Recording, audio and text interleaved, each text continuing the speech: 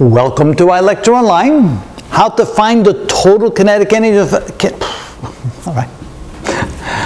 Welcome to our lecture online, how to find the total kinetic energy of an object. Remember, it's the sum of both the translational motion and the rotational motion adding to that kinetic energy.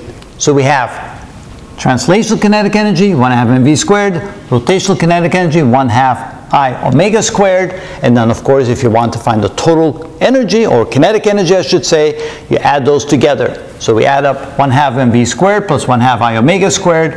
Of course then substitute for I what I is equal to in the case of a solid disk, and what omega is equal to, which is the translational velocity divided by the radius.